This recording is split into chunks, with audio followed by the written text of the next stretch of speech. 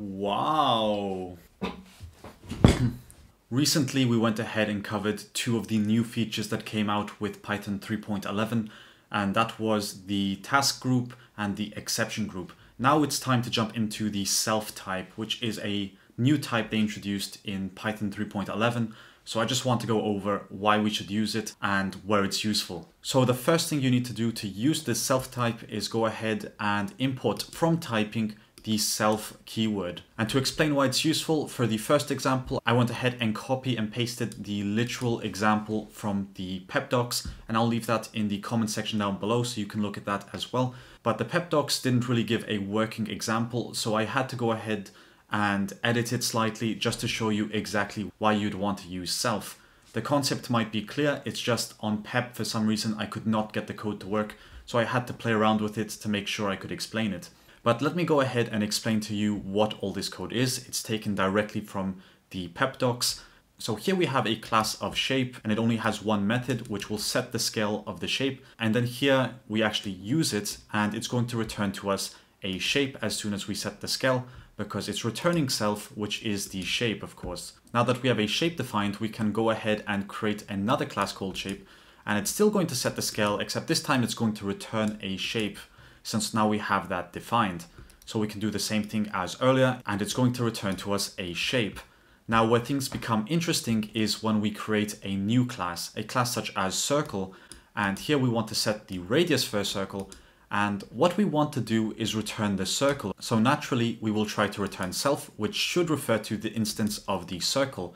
Now where the problem arises is when we go ahead and instantiate circle, use the .setScale method, and that's going to return to us a shape as we have defined up here. As soon as we use setScale, it's going to return self, which is the shape.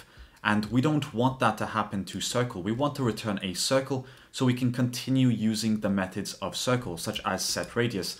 Because as soon as we call setScale, you'll notice that we cannot use setRadius anymore because this does not belong to the shape instance. This only belongs to circle. So if we have a circle, we can easily set the radius, and that will work fine because that returns a circle. But as soon as we set the scale, we won't be able to use any other methods associated with circle. And again, that's because we explicitly told the program you need to return a shape. And the way to work around this is to go ahead and use the new self type, because by returning self, you're returning the instance of whatever object used it. So if a circle uses setScale, it's going to say this should return a circle, and self is going to be the circle. So this will work as normal. setScale can now be a shape, or it can be a circle, because it's going to return whatever object actually used it. And this was the example that we got from pep. So it helped with inheriting methods and returning the correct type depending on which object we used. So that was the major example given by the pep docs, but there are some other uses. So if we import from typing once again the self type, we can now explore some other examples on how you can use it. For the next example, we will create a class of fruit, and it will have an initializer that just takes a name of type string, and we will set the self.name to be that name, just so we have some funky code that creates a fruit. Now, an example given by the Python documentation was with the class method.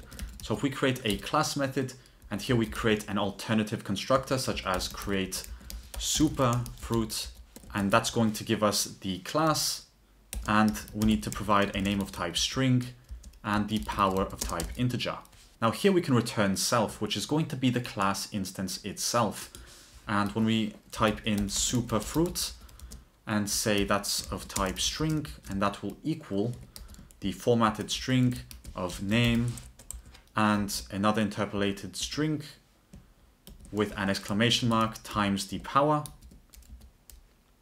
So some funky code again. And we return the class with the superfruit. We will now be able to check that we are returning self. And this is cool because now also if we change this to something such as apple, we're not going to have to change this to apple as well. We're not going to have to make any changes here because self is always going to refer to the class. So now we have a way of creating a superfruit, and that was one way to use it, and I'll show you later how we can use that. But next, if you are familiar with context managers, it was also very useful if you wanted to create an enter method, and if you wanted the enter method to return the instance itself, then you can go ahead and type in return self. And here you can do your processing and then return self. And once again, if you are working with inheritance, it's very nice to use self, because if we did something such as def change name, and we have self in there, and we have the new name we want to edit, we can just return self instead of returning a fruit.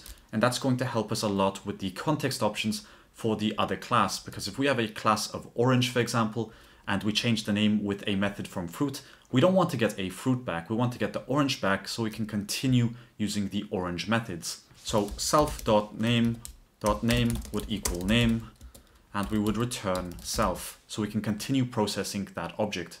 Now the rest works as normal. If we create a fruit of type fruit, for example, we can type in fruit, and we will just type in create superfruit.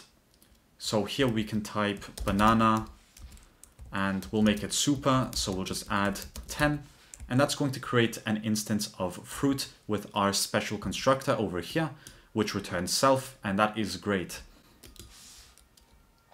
Now the ambulance is here because the banana is about to commit suicide. Now if we type in print fruit.name and we run this program, we're going to get our superfruit back. But to sum it up, we now have an option for returning self if we need to. Earlier we would have to go ahead and use the type var to create whatever type we wanted. But now we don't have to do that anymore because it's built into Python 3.11. So it's just a major convenience for us in case we want to respect inheritance and make sure we have the right methods when we're working with certain classes. But that's really all I wanted to cover regarding the self type. And in case I missed anything, please do let me know in the comment section down below. I would love to read about it. But with that being said, thanks for watching, and I'll see you in the next video.